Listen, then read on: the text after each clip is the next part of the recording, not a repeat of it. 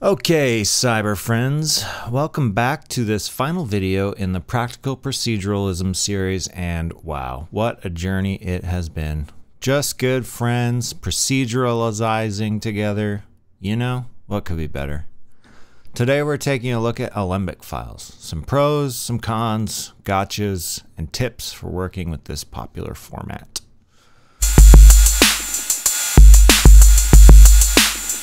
So first up, what is Alembic even used for, and why would you choose that instead of FBX? Both formats support animation. They also both support cameras and hierarchies. The main difference between FBX and Alembic is the way that they structure their data. Alembics are what are referred to as a vertex cache format, whereas FBX has a more hierarchical and procedural approach. And while I do love proceduralism, there are many situations in which Alembic is the obvious choice. You can think of it this way. FBX is primarily for handling bones, whereas Alembic is more for skin. It's what you would want for something like a cloth or a fluid sim.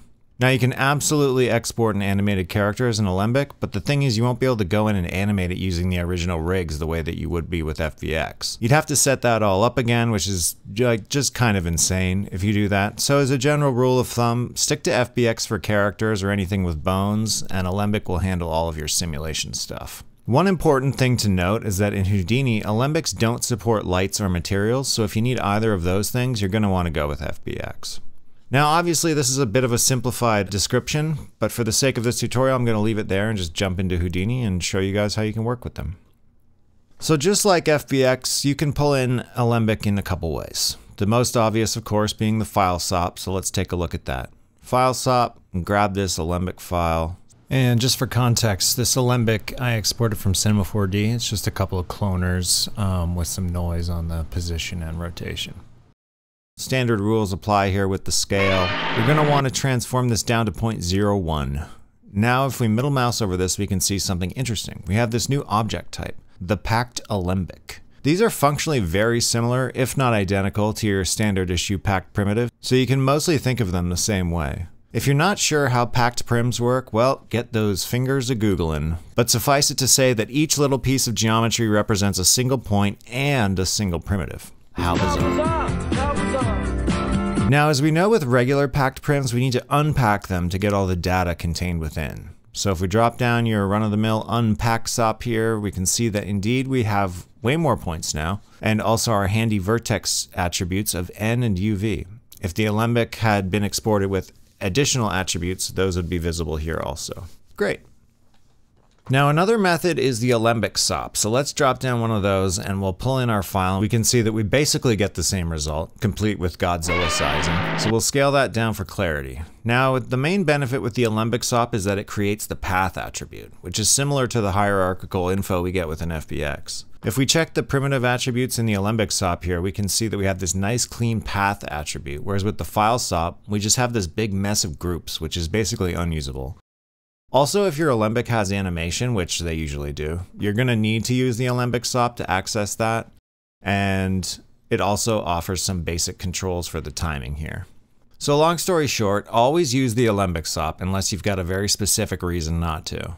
Now, one kind of gotcha with both these methods is that after you unpack the Alembics, you still need to do one more step before you can enjoy full access to all this geometry.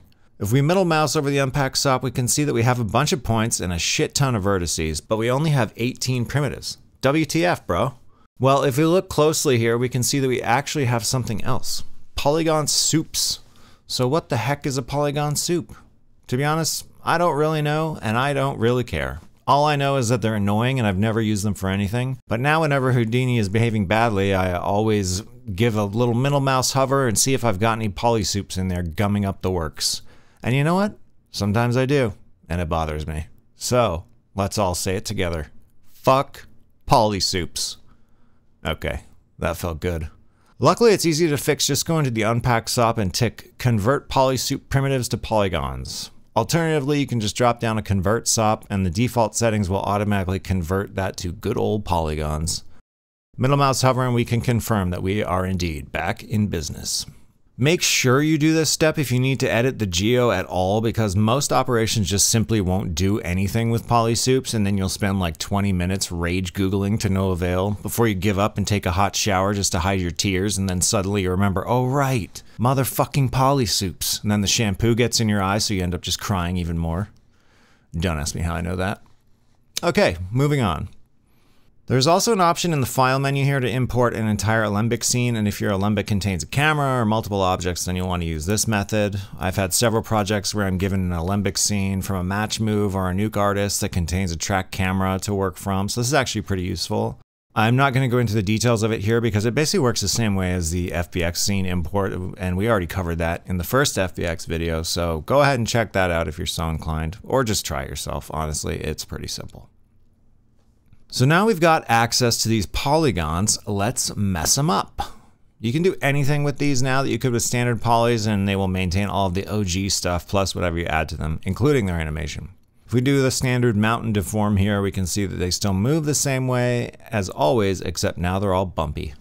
Now here the cubes and the pyramids don't have enough geo, so let's subdivide just those shapes using the path attribute. So first, in the unpack SOP, we need to transfer that attribute over to our unpacked geo. So let's grab it from the drop down here. And then let's drop down a subdivide and see how we can isolate just those shapes. So in the spreadsheet here, it looks like those shapes are separated from the spheres and all the way back at the beginning of the path here. So we can use that for our group. So we'll type @path equals /cloner_1/star.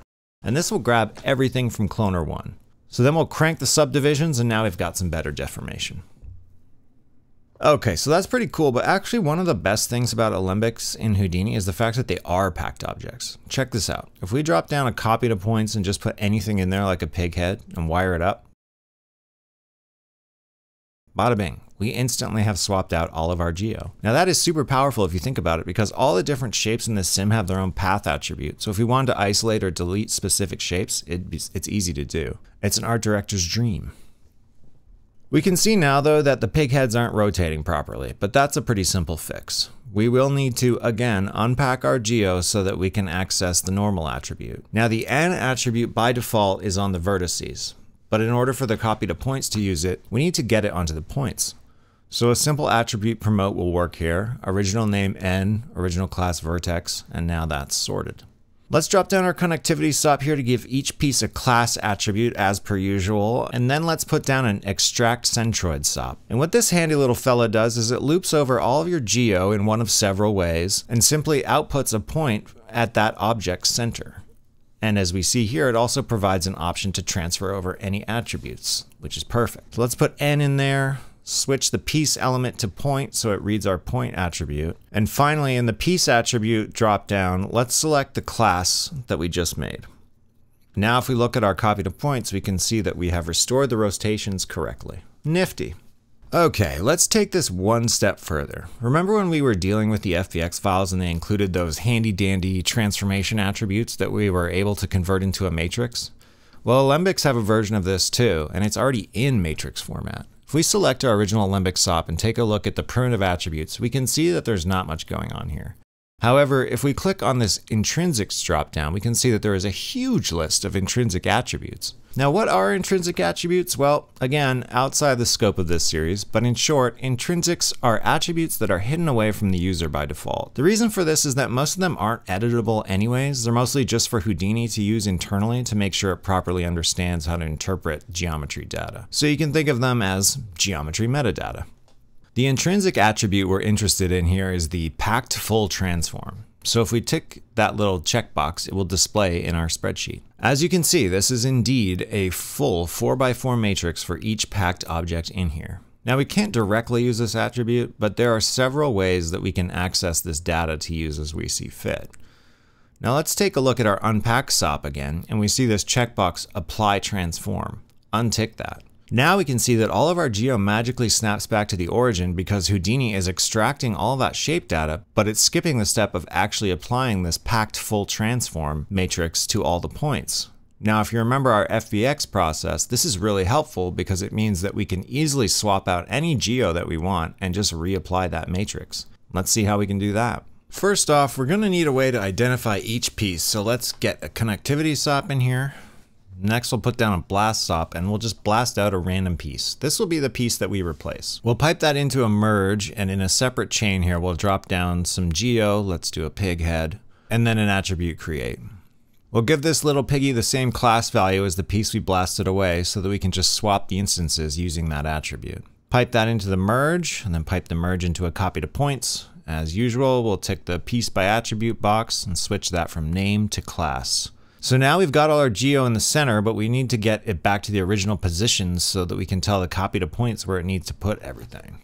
So we'll put down another unpack, but this time we will apply the transform so that the pieces are in their default positions. Transform that down to a usable scale. And again, we'll put down a connectivity SOP so that we've got a matching class attribute in this chain as well, which, as I'm sure you know by now, we're going to use but for instancing. Okay, so now here's a new node, extract transform. We can leave this at defaults because we only need position and rotation for this example, but if you need more data, this is exactly where you would select that. And let's set our piece attribute to be class in here. This node takes two inputs. The first input being the reference or untransformed geometry, and then the target geometry, which is the same geo but with transformations or deformations applied. The node is going to compare the difference between the untransformed and the transformed points and then basically recreate that transformation on its own based on the differences between the two. Then it's going to output 1 point per piece, just like the extract centroid did, complete with all the position and orientation attributes necessary for the copy to points. So now let's wire that up, and yep, we have one properly transformed pig head in the mix now. Wowie zowie. And the fun doesn't stop there. We can do whatever we want with these points. We can randomize the color or the scale or the orientation or all of those things. Be careful with the orientation though, as this can overwrite any animation in the Alembic. And because we have all these points, we basically have our own particles. And if you're not sure what I mean, all particles in Houdini are simply points. It's just the attributes you apply to them that make them behave like particles. What this means for us is that we can actually edit or re-simulate this geo right here in Houdini without the need to go back into our original software and export a whole other Alembic. Let's drop down a PopNet and dive inside. In the pop source node, let's set the emission type to all points, and in the birth tab, in the impulse activation field, just type $FF == 1, which essentially means only emit particles on the first frame. And with the emission type set to all points, we're going to emit one particle per point per frame, which is one time, which effectively is just going to convert our existing points into particles. Now let's drop down a pop force, set the amplitude to whatever, something, and then a pop spin to give them some rotation. Tick this checkbox here and set the spin speed to something like 100. Now go up a level, hit play, and we can see that our points are behaving like particles. And now our pig head is moving and rotating right along with them. Now I'll be honest, I've never actually done this in production, but the point of this exercise isn't so much to solve an actual problem as it is to just get you thinking about the flexibility that's possible when you start to dig into the data here. Everything Houdini is data. And it's basically a giant calculator. I mean, really most software is. The difference is with Houdini, it gives you so much access to the inner workings of just about everything. Alembics and most other softwares are just set and forget. You import it, you press play, that's it. If you need to make a change, you need to go back and export a whole other Alembic. But in Houdini, external files like Alembics and FBXs are almost like a clay sort of thing, where you can reshape them, reuse them, extend them, etc. That's what I love the most about this software, and I think that once you have this kind of epiphany, that's when you truly understand what Houdini is at its core. Because everything else is dependent on this methodology, and this is what I mean when I say think like Houdini. A lot of professional graphics work is just as much about solving problems as it is about being creative. And Houdini gives you the tools to get yourself into and out of just about any situation. And who does that remind you of? That's Harry Houdini, by the way. I'm not sure how obvious that is. Pretty slick how I tied that all together though, huh? High five! Okay guys, this is the end of this little series, and I just want to say thank you so much for watching, liking, commenting. It's so great. I hope I've been able to teach you some of the fundamentals here, and I'm already thinking of ideas for a new series, so hopefully I'll see you sooner than later. And until then, happy Houdiniing.